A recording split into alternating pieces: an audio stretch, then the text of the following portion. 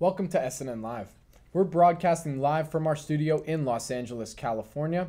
I'm your host, Robert Kraft, and today on the program we have Bob Goldstein from U.S. Nuclear Corp. It's a publicly traded company with the symbol UCLE, and we have Jerry Simmons from MIFTY, a private company. Jerry, Bob, welcome to SNN Live. Thank you. Thanks so much. Very much. It's great to have you both here. Bob, welcome back. Thank you. So first things first, let's get an overview of both companies. Let's Okay. start with U.S. Nuclear Corp. Certainly. U.S. Nuclear Corp is a spin-off from the Manhattan Project, where they developed the first radiation safety instruments. We make radiation safety instruments for the national laboratories, for nuclear power plants, hospitals, and now we're putting them on drones as well, so you can fly over your facility and check it out. Mm-hmm. And Jerry, MIFTY? MIFTY was founded 9 years ago as a fusion energy company, but more recently we've had a spin-off called MIFTech. MIFTech is in the business of producing radionuclides for nuclear medicine. Mm-hmm. So let's dig a little deeper with MIFTech. You know, who founded MIFTech and why? Well, I and two others, myself, Jerry Simmons, of course, and Dr. Hafiz Rahman and Arsad Mohammed founded MIFTech just several months ago because we felt that we needed to split off the two companies, same basic technology, but we spun off MIFTech to focus and concentrate, if you will, on producing medical isotopes and radionuclides. So tell me a little bit more about radionuclides and also the machine that you guys are looking to develop as well. Okay, well, we're looking to develop, we actually have a quasi-prototype at the University of California, San Diego called a Thor. And that machine is a 1 MA or 1 milliamp machine. We can get 10 to the 10th neutrons, and 10 to the 10th, 10 to the 12th can produce radionuclides, commonly known as medical isotopes. If you go into a hospital, a local hospital or any hospital, you'll find a nuclear medicine department, and they're dependent on radionuclides, medical isotopes, and there's well over 100 of these different kinds, anywhere from technetium to cobalt-50. It's used universally, but there is a shortage due to a number of things, supply and demand, and or that the current fission reactors around the world are being shut down for maintenance or obsoleted, such as in Germany's case. Our proposal is to build a 2 to 5 milliamp machine to produce radionuclides domestically to fill that gap and to save lives. That's what we're about. Mm-hmm.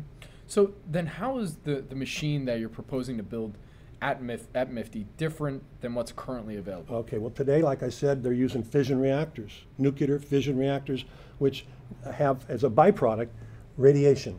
We don't use uranium-235 or 238. We're using an isotope from hydrogen in seawater. So it's forever, it's free, and there's no radioactivity or very little radioactivity. That's a big difference right there. Mm-hmm. And then also, you know, tell us a little bit about the competition, you know, and how are machines similar to this being developed elsewhere? No, there's no machine in the world that's being developed for this particular purpose that's not a fission reactor or one of the other methodologies. Mm-hmm. We're the only one in the world pursuing real fusion-based nuclear medicine. And what's the market opportunity? The market opportunity is currently it's $2.7 billion in the United States. That's straight from the NNSA, and $5 billion worldwide, and that's with the acute shortages. It will double or triple depending on what happens in China and India as far as the aging population goes.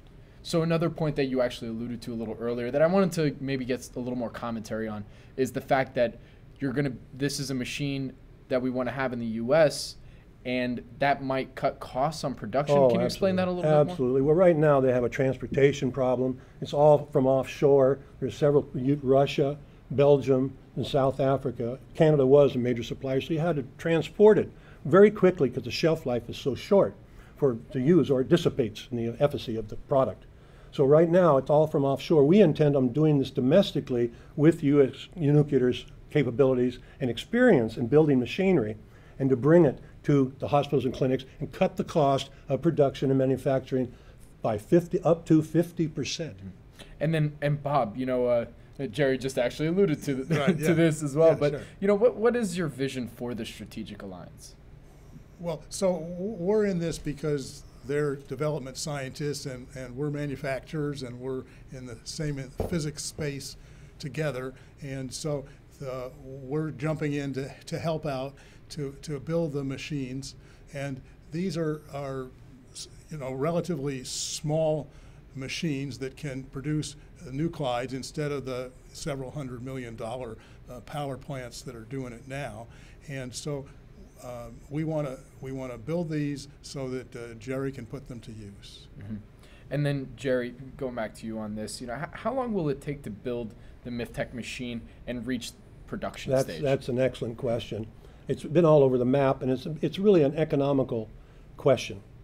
The machine, the components themselves are pretty much 90% off the shelf. So we don't have to redesign the wheel. The machine already exists, like I said, at UCSD. So how long will it take? Right now, we estimate it to be between 24 and 36 months without factoring in any necessary time that's required for FDA and NRC approvals.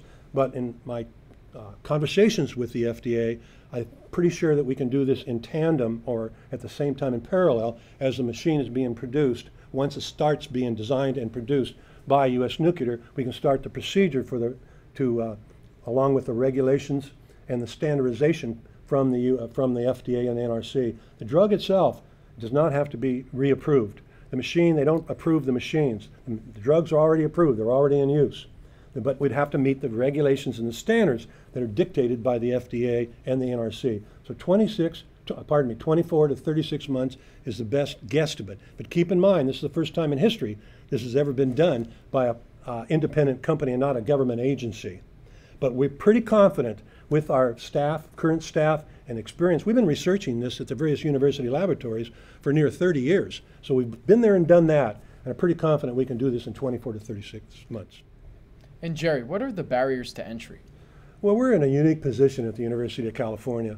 The research has been carried on for well over 25 to 30 years. And in that process, about 9 years ago, we filed a patent for fusion energy, which was a shot at the moon.